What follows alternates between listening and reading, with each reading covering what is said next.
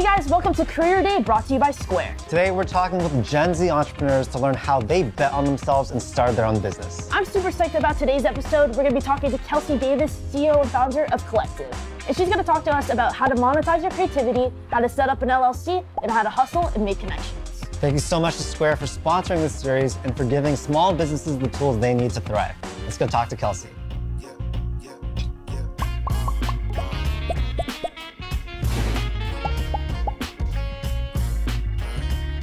Kelsey is a Syracuse graduate with a master's degree from the Women's School of Management. She started Collective when she was 20 years old, she's been featured in Forbes 30 Under 30, and she's basically a badass in every way. Welcome to Collective HQ. Thanks for having us. Of course. So Kelsey, you're doing a lot of really cool stuff that we're super inspired by. Can you tell us what your company Collective does and sort of what you do? So Collective, we are the portfolio platform that connects creators to their next opportunity. And so if you're a creator, you really want to figure out how to communicate who you are and what you do, and how to connect with other creators or to brands to then get to your next opportunity. You're probably posting your content on Instagram, on Twitter, on YouTube, on TikTok to try to distribute that out to your audiences. But where's the one place that you send everybody to so that they can easily just see in one place all of your content curated by you? And so we really see ourselves as the home for creators to really build their world and then ultimately use that information to then connect and match to their next opportunity. That sounds super cool. Why'd you take that risk to sort of leave what you're doing before and start your own company? Prior to Collective, I was a full-time college student studying television, radio, and film at Syracuse University, getting my minor in innovation design and startups, while also being a full-time visual content creator for global consumer brands like Coca-Cola, Land Rover, Puma. It got to a point where I just couldn't juggle all of that bandwidth by myself. It was definitely a risk to kind of step away from thinking about myself as an independent creator. But when I really saw this larger opportunity, I thought, okay, well, let me continue directing and doing that while studying and doing research and learning about the technology side of things. There were definitely risks involved in that transition period, but I think that's why it's important to have a certain level of foresight and create as many opportunities to leverage as possible so that even though it's a risk, it's still pretty calculated and optimal. You know, our mission at Collective is to empower creators to create the life they want, right? We have our ideas and we have all these different skills that we have. How do we just monetize on our human capabilities across the board?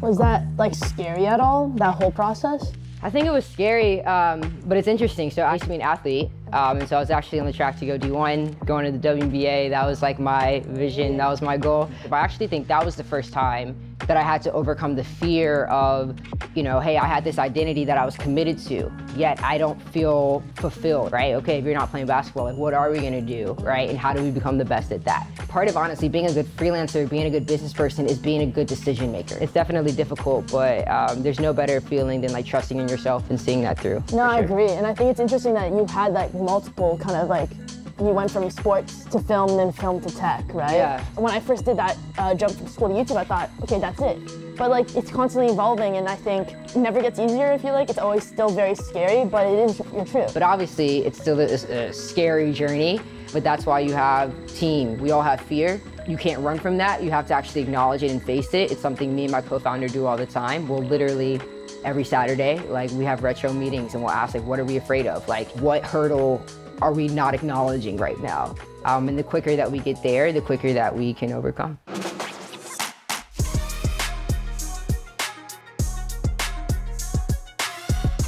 This is where the magic happens. This is the office. It's kind of our space to, you know, be ours. When we moved here, we really wanted to have the perfect co-living, co-working environment. And so it was important for us to just create a space where we're just focused on work, right? So we have some like studio stuff here. Obviously, like we do stuff within production, also tech. So just really use the space to work, create, take meetings, and yeah. So one of my favorite things to talk about on my YouTube channel is monetization, side hustles, just making money, all that stuff. So I just kind of want to get your opinion on what's the best way for creators to monetize their creativity. First thing, know your why. When it comes to monetizing yourself as a creator, it really comes down to how are you monetizing your human IP. So I think that really has to do with knowing who you are, knowing your why, and knowing what you have the ability to create. People come up to me all the time, for example, right? And they're like, hey, like I'm a creative, like, can I work with you? And I'm like, cool, like, who are you and what do you do? right? And often there's just like, I make videos. And it's like, cool, like for what, for whom, what type of videos, like what are you good at, right? So really being able to articulate succinctly like who you are, what you do, and like know your why. I think after that, it's really being able to succinctly create a portfolio so that people could easily interact with you, connect with you, and engage with you. And then I think the last thing is going out and understanding how to connect with brands, how to get paid, right? Now it's a matter of like understanding how to actually create an invoice, creating an LLC, which is important. Monetization is meaning as an individual, you figured out a way to engineer and architect a way to create revenue streams for yourself. So that could be through YouTube, right? That could be through streams, that could be through business partnerships, sponsorships, that could be through freelancing. Monetization is a way that you're able to make money as anything by doing what you're good at. You said the thing about starting an LLC, right? I feel like that's something that's very actionable that a lot of the viewers could start doing today or tomorrow. How do you start up an LLC? So first step of setting up an LLC is you actually need a name, right? Sounds super simple, but the reason why it's really important to think about it is because you want to make sure that it's actually going to be verified by the state. If it's a name that already exists, especially within that industry, you'll get pushback and you'll have to find a new name. That then goes into your second step, which is filing for your articles of organization. This basically means you're getting documentation from the state that recognizes you as a legitimate legal entity. So last step, number 3, is going to be creating an operating agreement. And so your operating agreement is a legal agreement between yourself and the company. And so whether you're operating as a sole proprietorship, single LLC, and you're the only member, or if you have other managing members that are part of that multi-member LLC, you're going to want an operating agreement. Because this really governs, if anything happens in the company, you've pre-decided what's going to happen because it protects you as a managing member of the LLC. And that's ultimately why LLCs are so cool and important. So I see a lot of new entrepreneurs working on the day-to-day grind, but entrepreneurship can be pretty lonely. So what are your tips on like networking to other people? Yeah, for sure. I think networking is super important. It's super crucial, right? That's really the only way that you're actually able to connect to that next opportunity, right? Especially when you're an entrepreneur. And so you want to network not only in relation to finding different opportunities to get paid, but also opportunities to support yourself, right? So whether that has to do with potentially investors, right?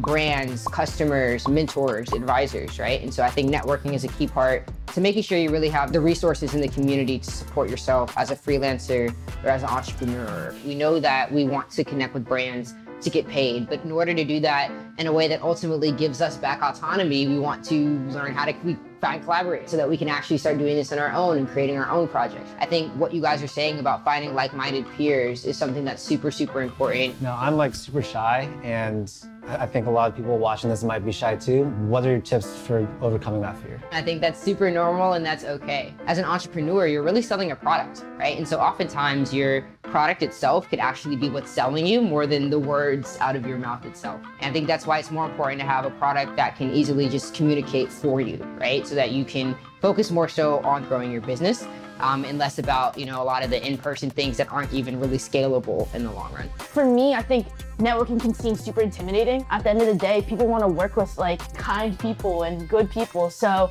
I think it's about having that portfolio ready so that when a project comes up or, there's an opportunity and the first thing they think of is, oh, I know this person, let me introduce you, and networking happens naturally. What I found that works well for me is just reaching out to people on social media that I look up to or that I want to, connect with. And then we build a friendship there. And then once you meet one person, you sort of can meet their friends and it just sort of snowballs like that. And that's definitely been one of the best things I've ever done in my entrepreneurial journey. What would you say is the biggest thing holding young entrepreneurs back today? Fear, honestly, doubt, because it's not the technology. You have everything that you need in order to create, and that doesn't mean that you have what you need to create at the scale that you want to create, but you do have the basic minimals to put something out there. And so I would say start there, get feedback, and continue to do that until you find a route that makes sense and until you learn who your audience is, and then hopefully create an LLC around that. Yes. So now it's been a couple of years of your journey. If you had the chance to talk to your younger self, what advice would you give? Keep creating. Is what I would say, and don't allow fear to disable you to create the life you want. Hell yes. Yes, I love that. Seriously. You like that, Brendan? That was good, right? But with that, thank you so much for talking to us. But time is money, so we'll let you get back to work. Yeah, for sure. Thanks for swinging by. Thanks again to Collective CEO Kelsey for all the knowledge she shared about how to monetize your creativity, set up an LLC, as well as how to hustle and make connections. Head to Square's website where they provide all the tips and info you need, like how to start and grow your own business. And be sure to subscribe for more Career Day episodes to learn how you can bet on yourself. Thanks, guys. Until next time. Okay. Oh, that